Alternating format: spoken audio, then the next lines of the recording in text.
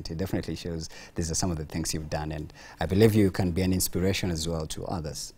Just a short story. Definitely. I think my entrepreneurship journey started in around 2015 when I got the great opportunity to study at the African Leadership Academy in South Africa. Right. Basically an institution focused on developing, the next generation of entrepreneurial and ethical leaders, right? And so that was my first exposure to the startup world, things of, entrepreneurship. How do you solve problems? And so problems. Mingi. Yeah. Problems tuko nazo mengi. Right. But yeah, I learned how to think about our problems from an entrepreneurial standpoint and figure out how can I be part of the solution. And so around 2016, I got the great opportunity to basically start my own business. And so I got the chance to go to Silicon Valley out in California to incubate my first business idea. And so, so it's just a program I found online. And, I applied, I said, hey, I have this idea, etc. And so I got a scholarship to go out there. Yeah. And so I spent about, 2-3 months in Silicon Valley, basically the global hub of startups. Nice. And I realized that these guys are on some other level. And so that's why I got my first training in business. I came back. Just before university, I took a gap year. And I started my first business, which was a skills training company called Project Exponential. We're working with high schools and universities, basically creating co-curricular programs that were helping young people to, think entrepreneurially, be problem solvers, get work, professional development. And then I went off to university. I was at the African Leadership University in Mauritius, where, again, I studied business management. So, I wanted to figure out, hey, can I formalize my education in business and really, take it a lot deeper? And so while I was in school, I was still running this biashara. And I was also, doing internships here and there, just trying to widen my exposure. Right. And so, one thing led to another. And, by the time I was graduating, I had also started a podcast, which I run right now. It's called Boardroom Banter Podcast.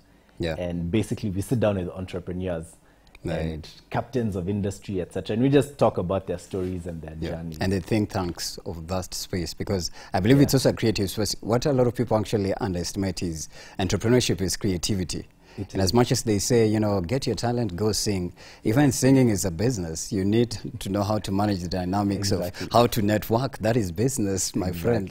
So I think a lot of people underestimate that. And I think now that we're here to talk about it, I think it will give more insight. Now, when you look at your experience in Kenya here, now that you have a lot of blocks on your CV or on your resume, where do you see, let's say, maybe the future of even startups right here? And maybe if you were to point some of the nitty-gritties. For example, you said you even started yours. Maybe you can tell us what was it and what were the initial stages, and maybe what are some of the things that you put together before it manifested and came to fruition?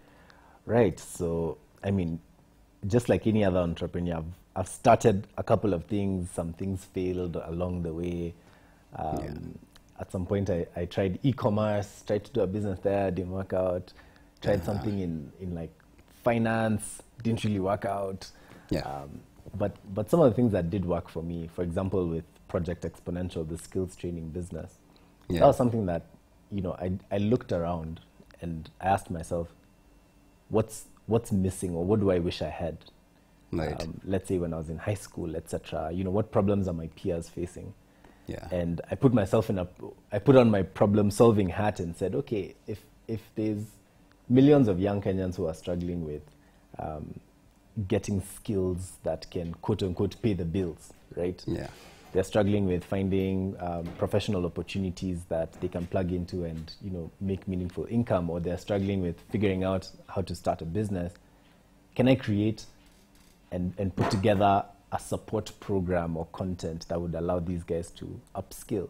And so that's basically how that started. And with, for example, my podcast, it was a case of, okay, there's lots of great entrepreneurs who have amazing stories.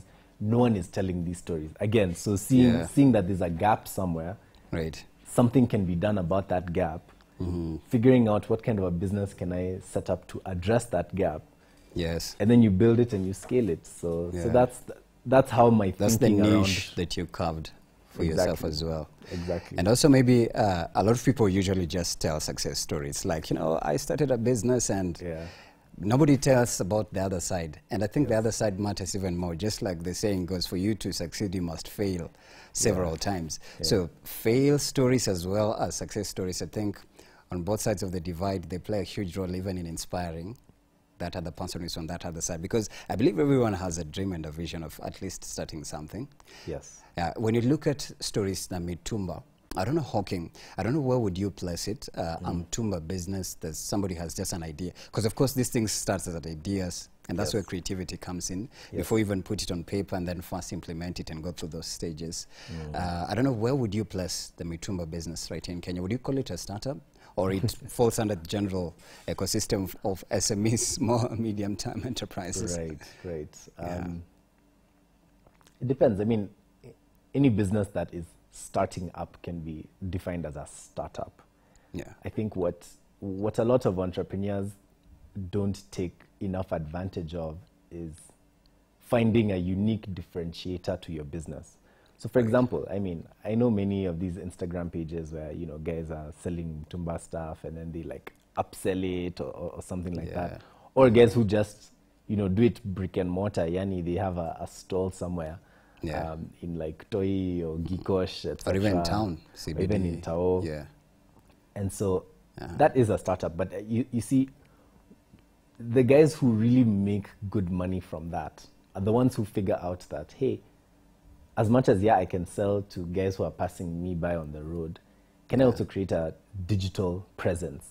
And can I, you know, model the clothes nicely? Can I have good product pictures? Can I, you know, start reinvesting some of my revenues into advertising? You know, now those are the guys who I'd say are positioned to scale and actually take that business somewhere. Whereas if you are still doing it in the traditional sense of things, you might only be able to make enough money to like cover your immediate costs, but I don't see a path to scale. So shout out to guys who have figured out how to digitize their businesses in that sense. And have the online presence. Because but also on the other side, it's working the traditional way. I'm pretty sure, Brav, you've met Mama Mbogas who have a very strong network of constant clients. Yani, kama si huyo mama, anunui kwingine samaki. And they've established that niche. I deal with their client, like they're called return clients. Kama si hapo haendi kwingine. And I think it's strong. But then it means you've been there for a minute before you establish such a strong connection or relationship with their clients. But then, like you mentioned, tech is really improving, and I think it has come to razzmatize and just give everything a facelift. And I think you mentioned as well Instagram. I love that Instagram has this space where it's called InstaShop. Yeah, nowadays you're able to just click on a page and you can even ship something from abroad or even just right here in Kenya.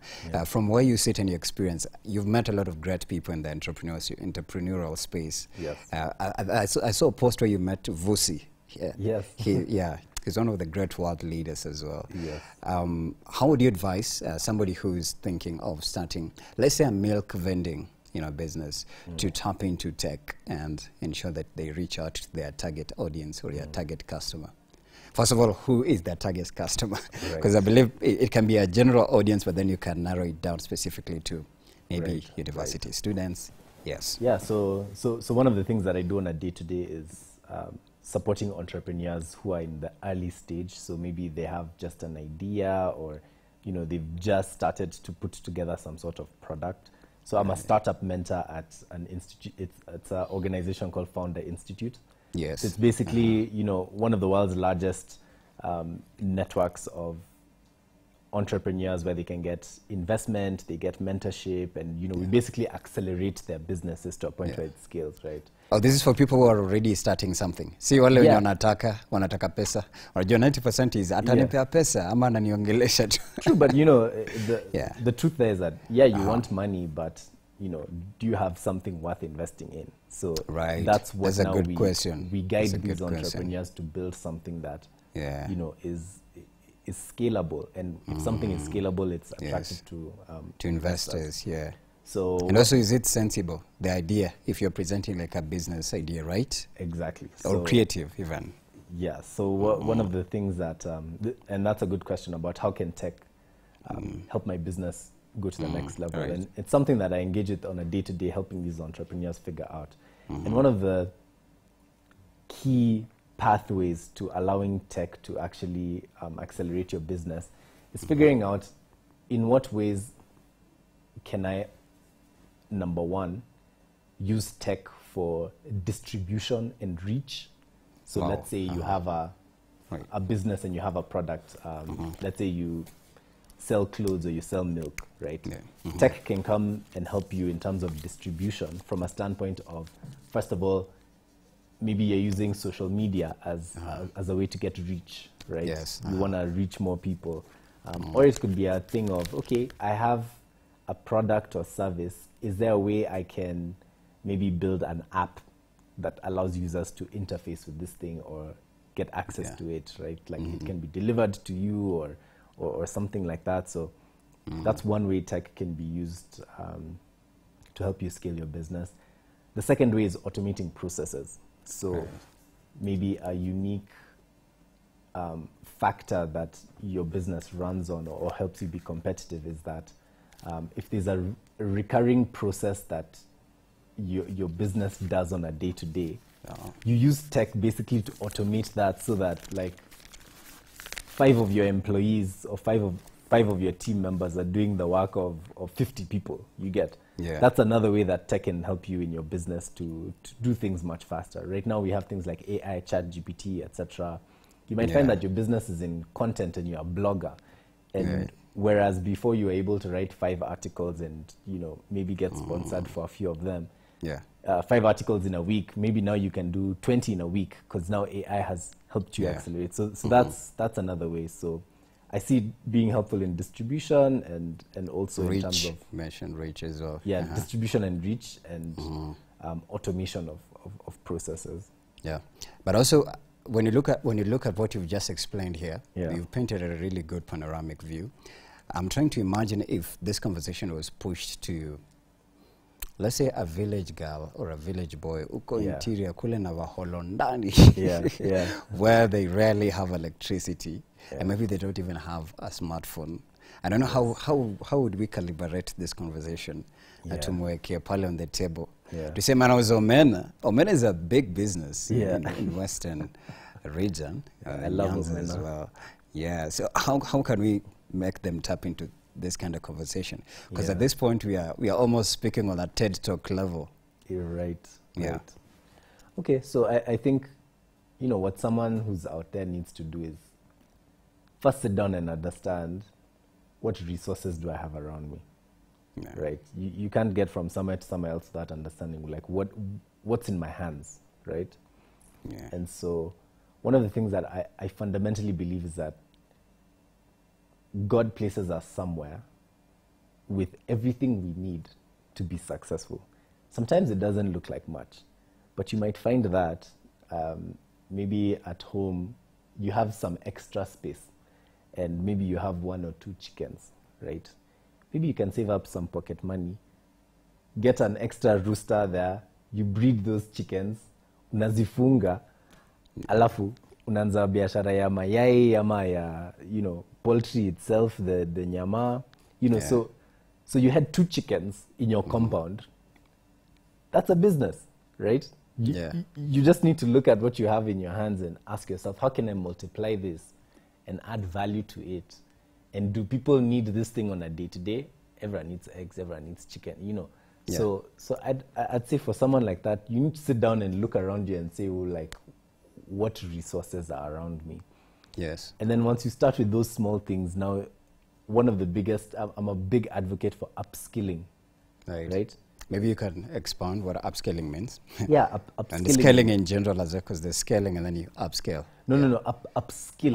Upskill, not upscaling. Yeah, right, upskilling. okay, got you. And so, a reason why someone would start a successful business and run it really well or be able to engage with tech is that you have a skill set that allows you to do that, right? Or an understanding of how something works, right? Absolutely. So, I mean, look around you and also ask, okay, where can I go to learn a certain skill set that can maybe earn for me income, and that income I can now reinvest into business, or you know, perhaps where can I go and sit down and be taught, or where can I find work, you know. So again, looking around you and saying, okay, if my skill set allows me a certain amount of opportunities, because I do believe, and I have seen, opportunities in life are sometimes directly proportional to your skill set and exposure.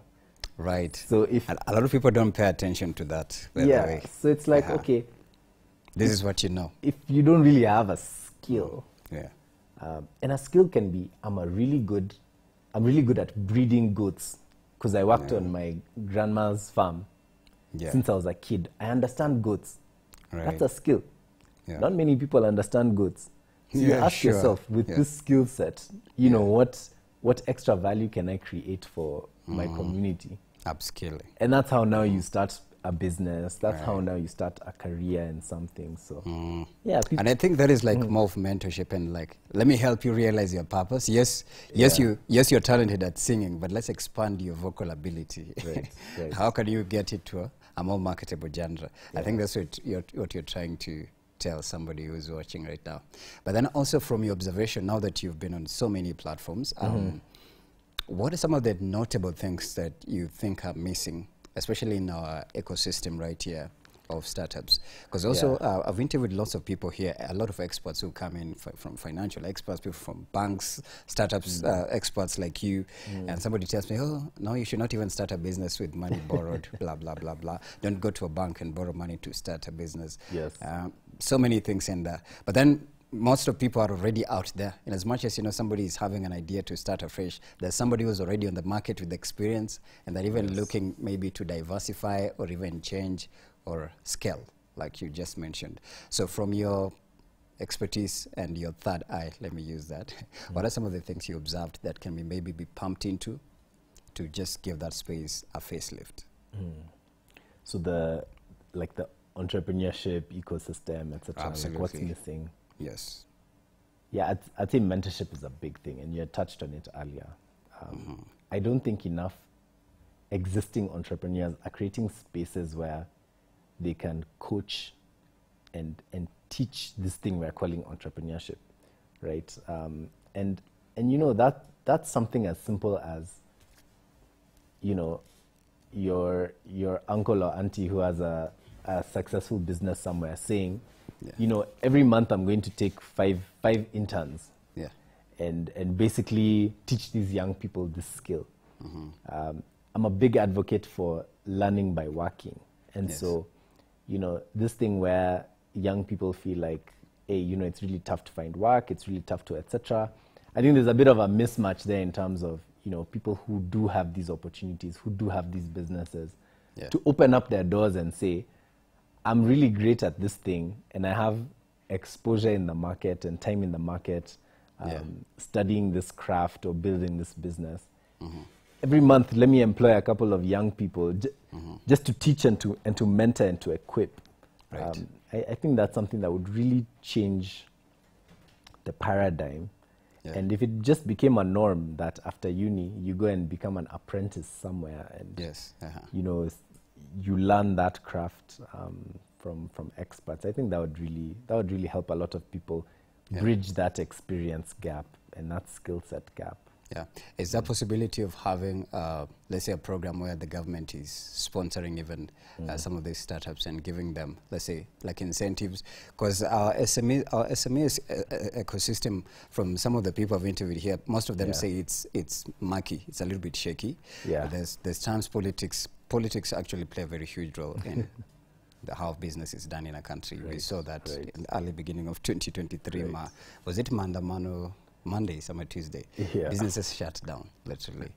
So politics plays a huge role. So how can government actually incentivize people that have, you know, dreams or already in that space to just continue scaling and growing? I think the first and most obvious thing government needs to do is make it easy for someone to run a business, right? If there's no ease of doing business and starting business, no one will be incentivized to even start. to begin with, right? So, and that is the environment it curates. Exactly. So is it friendly to people who have little capital, right? If you think of the average business and, someone needs like 15 certificates or regulatory somethings to start, each a of them smoky costing business between 5K to like 15K. And that is for a smoky business, imagine. You have a smoky business. Can you imagine? Yeah. And so it's no surprise that our informal economy stays informal, because the cost to formalize is just way too high for a lot of people, right? So I'd start off by saying, government would need to basically create that environment where if today I have that idea and I want to sell my goats and chicken, or I want to do value addition and make sausages, because I have all these chickens, make chicken sausages and package them and sell, how many hoops and ladders do I need to climb in order to do that? Some people just stop with their ideas just because of that barrier to entry. So I'd start off there. And secondly, maybe is, making it almost mandatory for people to do like internships and like attachments, get that exposure. kind of thing, that kind of exposure. If government says, hey, for every business that takes 5 interns, you get tax write-off of X amount, Yes. you have to speak businesses' language, because you have to, you have to familiarize for real. If you're saying take 5 people every month, but now they have to pay that, but that's money out of the businesses, that's not an incentive. But if you say, look, if you give people apprenticeships and we cut a certain amount off of your like taxes, and it can be written off, or there's a way that that is put as an incentive, that would be really great. I wish the government would do that, what you've just said, because that would be really inspiring. Like it would 1,000%. It would be, and I guess it would be that there are people within government that are championing these kinds of things. I think businesses, we need more champions in government who are saying, you know what, our priority is making it easier for you to do business, and that's what someone is focused on day in and day out. I think that would really help us a lot. There's a question here that I've been avoiding because it's going to take us from the start again. But let me just get into it. Hannah anasema, so what is a startup? I think he had already explained, but he was going to answer that as well. And then atineza anzisha business na 1,000. But I think this is also a question at some point we once asked on our socials sometimes last year. Right. Is it possible for, what is a startup? And mtu anaweza anzisha business na 1,000 bob. Gani brav? But let's hear from an expert if it's possible to start something with 1,000 bob. And what is a startup here? Maybe I missed that part. A startup is just a small business that people have put together. You could have a small team or something, but basically a startup is a small business that hasn't yet achieved large scale, right? You're not really big. You're not the biggest player in your industry, etc. You're just starting out. Maybe you're like between 0 to 5 years of existence. That's what a startup is. Up. It's in the word. Starting. You're just starting up. But then also you're meeting a niche as well, a specific niche. Exactly. So and that's what business is. If you actually study business, business 101 is you have found a product or a service that serves a certain demographic that has demand for whatever it is you're supplying. That's business. So if you're not doing any of those, I'd argue you're not in business. You're just in your own app. You're doing your own thing there. And so to the question of, can you start a biashara with 1,000 bob? Is it possible? Is it sensible? Yeah, you can start a business with 0. Okay. Place a boom on beer. I'll argue the greatest resource is ideas. Right. The greatest resource is ideas. Right. And what ideas are able to do is attract money. So me, I'm a firm believer. I started my podcast with 0 money. And your podcast is your business. And a podcast is a business. I just needed to figure out, okay, what resources do I have in hand? So again, we'd go back to that question. What do you have in hand? I'd argue that you have a lot more than 1,000 bob. It's just that it's not cash that you have in hand. maybe there's a space somewhere that you could use to do something, or there's a talent you have that can make you money. So a lot of young entrepreneurs, they sit and they look at their pocket and they ask, oh, what can I start with this 1,000 bob? The real question is, what talents do you have? Or what skill? What skill do you have? Or what problem are you can solving? You create a solution for? Yeah. That now maybe this 1,000 bob can contribute towards building some sort of solution. But I think a lot of young people, they stop at the resources they think they have, and resources stops at money. Actually, it's usually capital. I don't have capital. I don't have capital. Right. But you know, the truth is, yeah, if you have an idea that's good enough, right, and you play your cards right, you might find that you never even have to use your own money at some point. Right. You could find investors for this thing. You could find a way to basically get paid from the very first day and use your business's money to grow. Yes. So yeah, I'd tell that person that they're asking the wrong question. I know they want an answer, so that I tell them, oh, with 1,000 bob, oh, buy a tray of eggs, 2 trays of eggs, and then you sell them for a profit. Yeah, but that's also business. That's also business. That's also business, and it's legible. Yeah. It's legible, and it's working. Yeah. So if maybe I was to answer it in a way that might make them happy, because I know the first answer, not everyone likes that answer. Right. But that's why entrepreneurs are so few. Successful entrepreneurs are so few.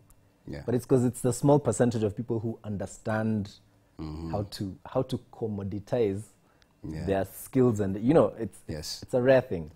Yeah. But to answer that question in a way that they'll be happy, right? Ask yourself, what can I buy for 1,000 bob? Right. Which I can sell for a higher price. Smoky sample and picture. And how many times can I do that equation of buy, sell, buy, sell, buy, sell?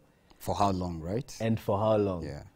And are you picking a space where you have some sort of competitive advantage? Like, for example, in your university or polytechnic or high school or something, you've noticed guys are always hungry after classes. What do you do about that? 1,000 bob. Go buy some mandaos.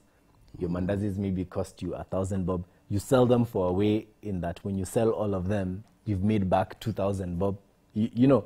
Yeah. So it's those small things where it's like you could buy, sell. So again, I'd ask that person, look around you. Is there a problem or is there a need? Does someone want something and they're not getting it? And can your 1,000 bob buy that thing? And you keep reselling to that target audience again and again and again. Yeah. I think you've got your answer, Hannah. Yeah. Thanks. A little bit trivial, but I think it's a creative question as well. But also, like what you've just said, I believe from all these insights that you're giving, I'm getting a picture of an entrepreneur who is somebody who is goal-oriented, and they always have a vision of something.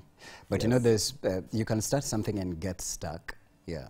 True. You can get stuck at some point. You know, how do you feel like giving up? But I also believe it's part of the journey. Like every business, every career, there's a place where you feel like, oh my goodness, I'm hitting that deadlock. But then how can you wake up from those shackles of stagnation and scale or take a different tangent? Is it possible to be flexible in your operations? Like during bad times, this is what I do. And still you manage to stay afloat, and maybe even people outside will not even notice. Yeah. Yeah, no, definitely. I think entrepreneurship can be a tough journey. It can be a lonely journey as well. It's not for the faint-hearted. It's not for the faint-hearted. But also on the upside, you know, your reward and returns are basically infinite. Like the limit of how much you can grow, it's as big as the world's economy is, in the sense of like potential to grow is so big, right? That's the nature of entrepreneurship and having a business. And so some of the things that I've personally learned from even just dealing with the tough times, dealing with what happens when your business doesn't go anywhere and you have to start again, is first of all realizing that it's okay to start again, especially for us as young guys. By the truth is that you might have to go through like 2, 3, 4, 5, 6, 7 business ideas before you reach that one that really takes you somewhere. Sometimes people get it on the first one. That's okay. Sometimes it's possible to hack it day one. Yeah, some people get it on the second try. That's okay. Everything Bad is so try. different. Or even on the 10th one. But even your 10th one could be the one that takes you to $1 billion. Yeah. Believe you me, you will not remember those first 9. It won't matter. To erase the pain. It will. So, Right, so yeah. I'd say first of all, starting off with a really big vision for yourself, right? A lot of young people, we put a ceiling on our potential based on what we've seen our peers or people from our situation accomplish. Even the environment as well. Yeah. So you might be like, me, huku kwa mtaa, sijaiona mtu aki blow up. You know, someone has really gotten successful. So maybe that means that my chances and my options are only 1, 2, 3, and 4. Yeah. And that's human nature, and that's okay. That's how we think. But I think as an entrepreneur, you need to rewire yourself and find new models and new people to look up to. And say, enyewe, such and such person started at 0 and they're somewhere. That's my goal, you know. So I'd say having a big goal, consuming the right content. Entrepreneurship is mindset. Now, if every day you're sitting on your phone consuming garbage, surely, like, you're not really cultivating a mindset of someone who is learning, who is growing. And also, the internet is a great exposure tool. Right. You know, so what are you exposing yourself to? And if your environment cannot give you great models of success to aspire to, use the internet, go research, go see. There are other Africans who are doing amazing things out there. The difference between you and them is just knowledge. And that's where tech and the internet come in to bridge that knowledge gap. So I'd say, like, inspire yourself, be inspired, consume the right content. How do you find that you're in a tough situation, lakini umenunua bundles za kwenda TikTok to do nothing? But do you know how many free courses online you could have done? Right. Those same bundles, you know. Right. So anyway, I digress. Back to the topic there. Also, having good company helps. So your friends, are they guys who are encouraging you? Like yani Hapo ndo manze. unakata off watu when you don't think in the same dimension. Exactly. So, but you know, somebody say, why should I cut off my friends? Like, we are homies forever. Yeah, you're Why homies should I? forever, but like where But when it comes to business, that's where you draw a red line. So the truth is that you want peers who are also ambitious. Right. Guys who are like, enyewe, guys, me I have 1,000. You also have 1,000. You have a goat. You have a chicken. You have a this. Let's bring our things together. You know, those are the kinds of friends that, enyewe, even when things are tough, imagine your buddies will be there for you. Yeah. Because again, like I said, entrepreneurship can be lonely. Like, if you find guys who are like really tuned into that thing, wanakusupport, wanakupea encouragement, peer opportunities. That community of friends. That community is so important. Yeah. And so... And I think a lot of people underestimate that. They'll be like, nitaanzisha tu, and then I'll go further. But it really takes a lot. It really takes a lot. Yesterday I was scrolling through IG and I think it was Miss Tina Knowles. And I just discovered that she's mother to Beyonce. And she was talking about this fellowship that she started in Nairobi. I think it's called Bay Good. I think it's Beyonce's name. Yeah. I just saw it on Instagram, Jana or Siku, and the comments are like, we didn't know this was a fellowship that was here in Kenya, and they've even given people platforms and forums about stories as a business and expanding. Wow. Yes. This is from Tina Knowles, that is the mother to Beyonce. I just discovered that, Jana, on IG. A montage, and it had people in the video that I know. So I was like, what? Kumbe they've been doing business in Kenya and even expanding and giving people, you know, fellowships and trainings on how to even stay afloat business-wise. It was really interesting. But then also when you look at the platforms that you've been onto, not so many people can really get to that. But I want to ask you, is it possible to have an entrepreneur or a business owner who has that X factor in their business? Like, I don't want to mention the brands, but there's a possibility, like when you see this brand, definitely it has an X factor in it because it's been resilient, it has such a strong online presence, and the people that gravitate towards it, like it's a welcoming product or brand. At some point I saw Caroline Toko saying, you know, your imaging of your product announces itself to the people. It's like, welcome to my TED Talk, but now welcome to my business. So for people to tap into such a spectrum, especially wenye wametoka Navaholo vile tumesema, how can they get to this platform and get these amazing insights and nuggets?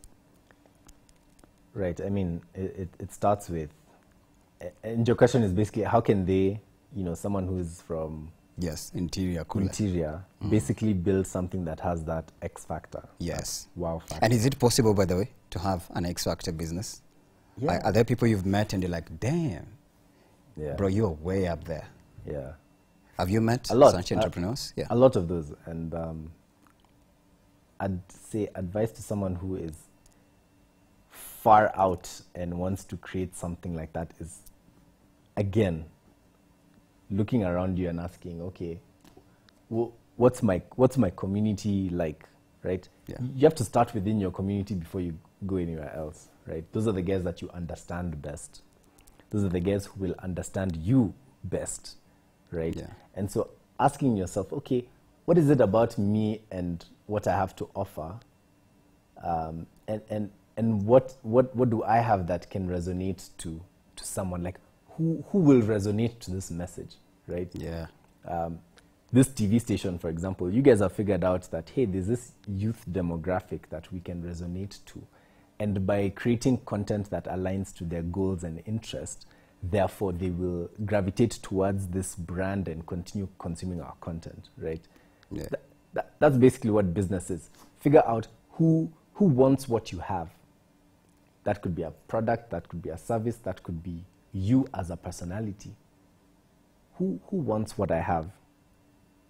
And how can I reach them? Right, so asking yourself, okay, maybe I'm interiors. I can be hosting football tournaments. Yeah. The local church here has like a field there. Let me put together football tournaments. Me, I'm interested in sports. That's my thing. Yeah. Create a brand around that, right? Give it a cool name. Yeah. Go to the cyber, make a logo. There's all these free softwares, by the way. You can make a logo in 15 minutes, literally. Anyone can make a logo. Canva, shout out. Canva, quick, free, done. You have a logo. Print that thing. A few shillings. You have pamphlets. Nini. Yeah. You have a tournament. You've gathered people around, whatever. Maybe now you have stuff you want to sell. Now you sell it to people. Creating a brand it's more about, can people resonate to my story and my product or the problem I'm solving? Can they resonate to that? And then being intentional about consistently and effectively communicating that, right? Yeah. So I'd say, like lots of people have that X factor. No, I mean, not too many businesses have that X factor. Yeah. A few selected. A few select do, but it's because they've put in the work to understand their target audience and relate to them. And it's for years.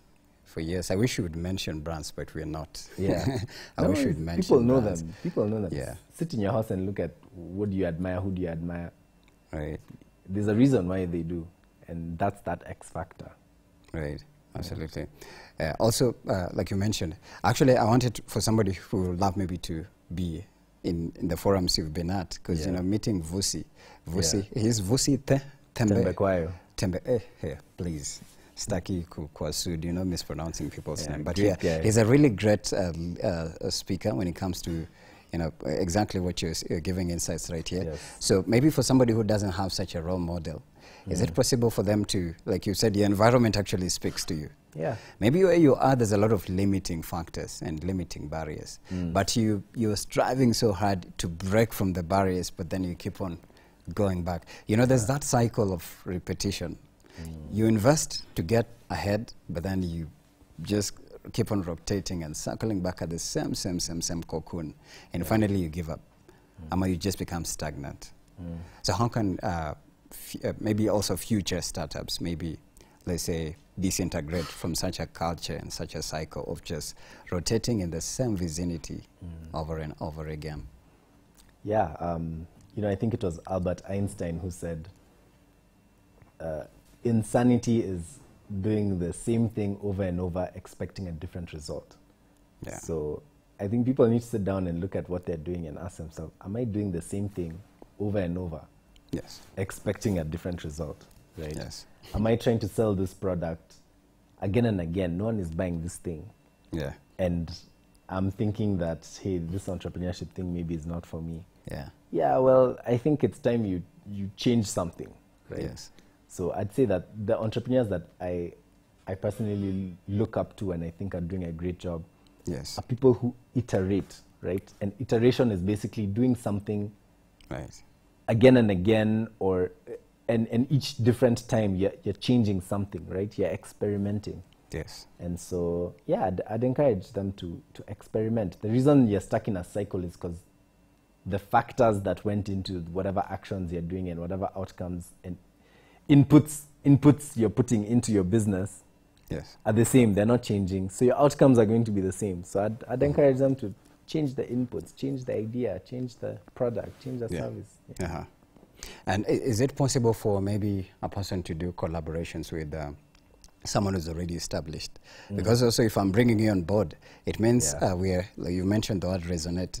It means we are resonating, but maybe at some point you're not resonating, but you're just there to support. Is it possible for a startup to look at somebody who's already on that, already in their trajectory, they're already moving to their future? They all may talk out of the blues and you finally merge and you keep the conversation going. Is it possible? Yeah, no, it is. It is. Maybe it's a different product. When you maziwa, huyu anauza, especially kuna wama they wanauza inaitwaje sabuni ya liquid. In fact, they manufacture it from scratch. They do. Yes. They do. Yeah, and it finally becomes a big thing. Is it possible to merge those two? Milk, maziwa. I mean, that's a very specific example you're asking. Yeah. Maybe to answer it from a more general standpoint. Yes. Yeah, partnerships. If you look at any successful business, they have partnerships that allow them to grow, right? Yeah. And basically what you're asking here, if I'm correct, is, you know, how can someone who's a little less established Yes, exactly. maybe partner with a person or a business that's a bit further ahead? Ready, yeah. In The short, key there- kushikwa mkono. Yeah, the key there is, are you solving a problem for that business? Right. Right. So, or do you have something that business needs? Yeah. So let's say, you know, you're government and you've started a football tournament for your community. So you've said, as we have so many young guys, they're idle, they need to do something, and my business is, I will create a tournament where guys will pay maybe 50 bob entrance, and there's a prize. And you know, you've done your math to figure out, even if we pay off this price, there's some certain profit you've made, right? Yeah. And now this person wants to partner with, you know, some sort of unrelated brand or whatever, another business. Ask yourself, what do you have that this other person has? For example, this guy who's built this tournament from scratch has an audience, right? You have a big group of youth who gather in one space consistently at certain times. Let's say every month, right? That's something that's marketable to a business that maybe has a product or service that they can sell to whatever demographic you have. That business might be way more established, but you see, you've brought something to the table. So I think for entrepreneurs, you need to look at what you have and ask yourself, what do I bring to the table here that would allow me to get into conversation with this more established business or brand, Right. and position myself to be valuable. Business is about value. Like, if you're not adding value, you're either taking resources from me as a business or adding them to me. And we know most businesses are more interested if you're adding some resources. sort of resource. Really interesting. Because also we've even seen big franchises merge from hypermarket, supermarket, and they go to uptown. Yada yada. But then also competition in that space is really, I don't know if competition should be healthy or it should be unhealthy. There's somebody who said atake competition because umefungwa hapa butchery leo and the next wall a neighbor opens a similar butchery and you're like, brav, kwani ulikosa location ingine ama are you trying me or something? Because we are competing for the same clientele. In the same location. Yes, same premises to make it even worse. So how can I make mine even? Because hapo sasa I think hapo ndo story ya nyota sasa. You'll have to make it so exclusive and serve your clients, I don't know with what. So in such a setup, how can the other one maintain their gradient? Right. And this other one as well. Because you guys are serving the same product, to the same clientele. Yeah.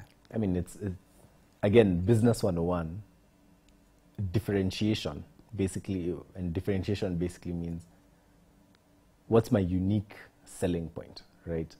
So it might just be that my butchery is more famous than the one next door, because mine is not just a butchery, but also we have a grill hapo na tunachoma nyama pia. You get? But these are the guys that are just selling the raw meat. Itabidi utembe nyumbani, then now you cut up your thing. But these guys here, they have some mutura, they have some samosas, whatever. Yeah, variety. It smells better. It smells nice. You know, hygiene is top notch. Hygiene is top. Nice. So definitely, someone is going to gravitate towards this other business. And then, as an entrepreneur, you can charge a premium for that. Add an extra 5 shillings to your price. People are willing to put money where they get some sort of convenience or some sort of value. But that would be a lot. That would be strenuous, I think. If you add, let's for example, if a kilo, we are trying to creatively create this butchery here. That kilo is going for maybe 200, and you're adding 250. What will prevent me from going to the neighbor who's selling it at 150? All those other things that we just mentioned. That, first of all, you are going to go find all your friends there. That's that's a cool place to hang out. Jukuna mutura hapo, there's sodas, etc. Rumba there's music, mini. So people are willing to pay extra.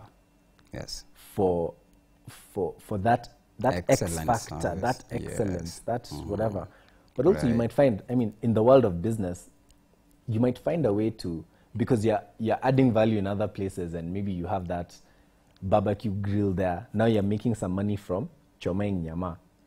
And you know, chomad nyama, kilo for kilo, sells for more than raw meat, right? Yeah, true. Absolutely. So you might find that when, as a business person, you sit with your books and your accounts, and you say that, okay, actually, because we're making a lot more money from this extra nyama choma, I can actually reduce the cost of my raw meat. So whereas, you know, on one end you could up your prices, you might find that they could actually reduce their prices, put this other business out of business, you know. Because now you're getting 50 bob cheaper. Very unfair for your neighbor. But anyways, that's what's up. That's business. That's business. And so you've not made a loss as a business, because you made that 50 bob back on the nyam chom. Right. But as far as people are concerned, you are the cheaper butchery. But with just a variety. The variety. You've done business. That's what business is. Oh yeah, hapo nyote imeshine anyways. But then when do we call it this is unhealthy competition? Right. Because I believe most entrepreneurs would like, I want a safe environment that's conducive for my business. Staki mashida, staki maswara, nini nini. At what point do we say this is unhealthy competition, and you need to switch gears to the left or to the right? I mean, unhealthy competition now when you start risking your life because of your business. In some business where there's cartels, and you know, you find that as a new entrant, guys have come to your house at night and told you with pangas, and they've told you, and here you either move out of town or start a different business. I think that's when now things start to get unhealthy. That's extreme. That's extreme, but you know it happens. Ask most of your local entrepreneurs. By they probably have 1 or 2 stories about a time they ventured into a certain industry. Right. Wakafukuzwa with a lot of force.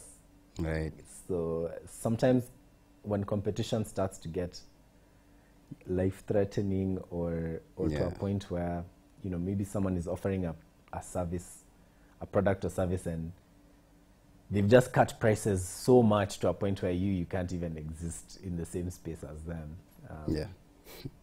But the truth is, that's a bit healthier than now when, you know, people are doing threats, people are doing whatever. So that's when competition becomes unhealthy. But fundamentally, I believe competition is good for business, because that's how businesses innovate. Right. There's a friend I spoke to who was telling me about how I think she was also a guest here. She talked about, she has a popcorn business at Sarit Center. Nice. And she was talking about how at first she was just making it in-house, and then she branched out until she got into a store at Sarit, which is a big place, you know that.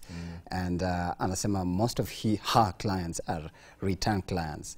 In short, amejaribu ku maintain, and they even spread the word about the flavors of popcorn she sells. So it's like, wow, that's an excellent way of actually also protecting your clientele. And now that if they consume the product and they tell another one and it becomes a chain of clientele, that's really excellent service. And also they look at the location where they are. So I think that's really good as well for an entrepreneur to learn, like how you relate to your clients, your relationship you have with them. Sometimes I believe not everyone is open to feedback, and I believe it's really imperative. You'll talk about that. How important is feedback from your clients to your business? Maybe we can just go right into it, dice it up. Yeah, no, feedback is important. Because again, back to business 101, you're in the basically industry of serving your client to exceed their expectations, right? But how do you know what their expectations are? The best and maybe actually the only way is just to interact with these guys and say, okay, you've been eating my popcorn. I have this popcorn stand somewhere in Tao or something. You come by every day and you eat this popcorn. How comes you like our popcorn so much? By the way, that's an okay question to ask your customer. Like, how you keep coming here. By the way, what's it about this place?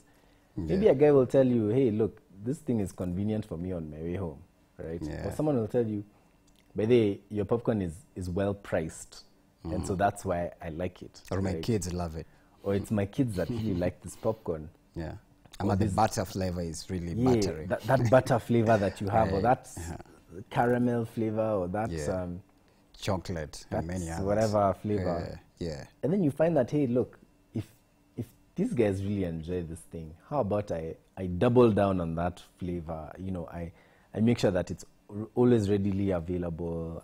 Maybe I can advertise this as, and shift my business to be like what's that? Like a salted caramel flavor only. And that's like my niche, that's my brand. And you perfect that recipe and you do it really well. That's how consumers realize it's specifically for a certain demographic of people who just come for that. And they come for that specific thing. So if you do that specific thing really well, you'll find that first of all, you've differentiated yourself from your competition. Right. And also you've found a special place in the hearts of your consumer where they know that if I need this one thing, this is the only guy that I want to actually go to for it. Yeah, we're just about to exit, but I want you to give the greatest piece of advice to any upcoming entrepreneur. And then also your podcast, you have it. Shortly, you can briefly talk about it in just 2 minutes because you're just about to exit. And then also maybe who is the greatest, I'd say inspirational, life-changing business speaker that you met in your line of duty that you're like, wow, I'm amazed at what this guy has done in terms of entrepreneurship. Right. So you can start with a piece of advice, and then you can go to your podcast, and then the greatest speaker. So you exit. Yeah, greatest piece of advice was to fail and fail again until you succeed. Right. And failing might not look always like, you know, your business has completely turned over and gone upside down. But you know, it could be in small things that, okay, maybe I didn't do this so well. Maybe I need to improve on this. And so always taking into consideration that, you know, if I keep trying at something and keep doing my best, it's going to go somewhere. So that's a value that's really helped me a lot in my business life and also in my career. Yes. And then your podcast? Just so I run a business podcast, so we talk to entrepreneurs from all over the world and basically understanding their journeys, what factors led to their success or even failure. And we have those really awesome conversations. It's called Boardroom Banter Podcast. If you look us up on Instagram, on everywhere where you might listen to a podcast, Spotify, Apple Music, Google Podcasts. At your handle so that they at can Boardroom Banter. So at Boardroom Banter. At Boardroom Banter.